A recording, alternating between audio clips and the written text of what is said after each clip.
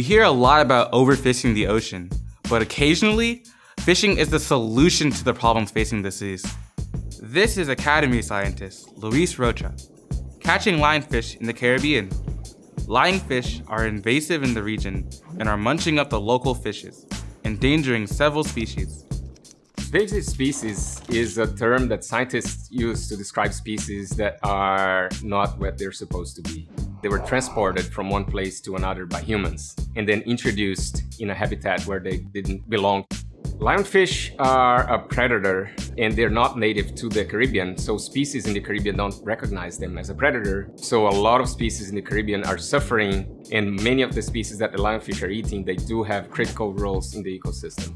What we can do is control them. We can keep their numbers down and give the native fish of the Caribbean a chance to survive. The Caribbean fish, they will adapt to them. They will learn that they are a predator.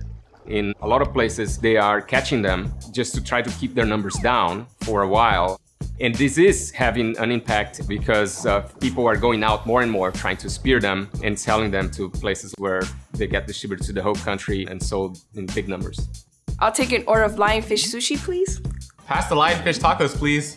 Lionfish aren't the only invasive species causing trouble in the ocean. Some species of fish, mollusks, plants, and more wreak havoc throughout the world's marine ecosystems. Most of these organisms get to new locations by ship, not in a comfy cabin, but in the ballast water ships carried in their hulls to keep the boats stable. Vessels take on this water, bringing life forms on board, and discharge it in different ports with the liquid. In fact, many governmental organizations now have strict regulations about ballast water exchange. Some requirements mean that ships have to exchange their water in the middle of the ocean, where life would have a harder time taking hold. Some are working to treat ballast water to make sure invasives can't hitch a ride.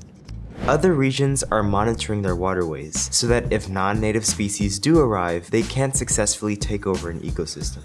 Here's another solution to invasive species and other threats facing the oceans: marine protected areas.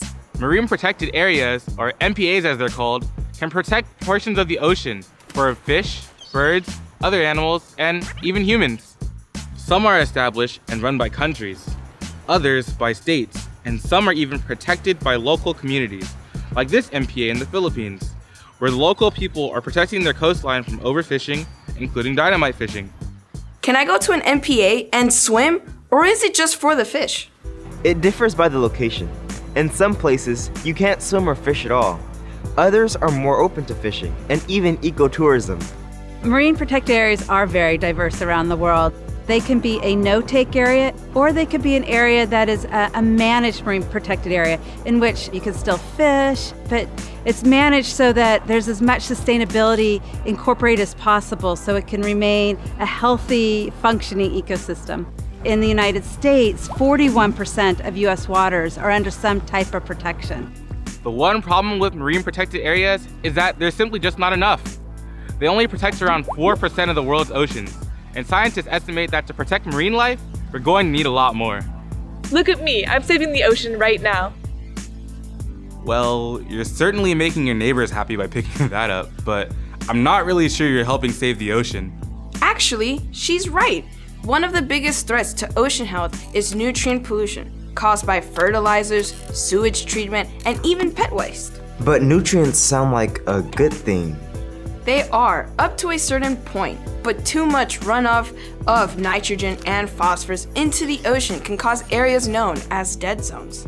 When water carries these nutrients from farmlands or urban settings into waterways that run into the ocean, the nitrogen and phosphorus may cause algae to bloom.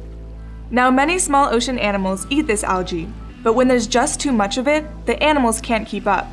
As the algae die and sink to the seafloor, they decompose, which uses up most or all of the oxygen in the water, causing dead zones. At 7,000 square miles in area, about the size of New Jersey, one of the largest dead zones is where the Mississippi River feeds into the Gulf of Mexico. Overuse of fertilizers from farmlands all along the Mississippi River contribute to this dead zone. If farmers use fertilizers more efficiently, it could go a long way to help solve this issue. I can't believe using something here affects the ocean over there. That's why no matter where we live, we should make sure these things don't end up in the ocean. We can all do our part. Local actions have global impacts.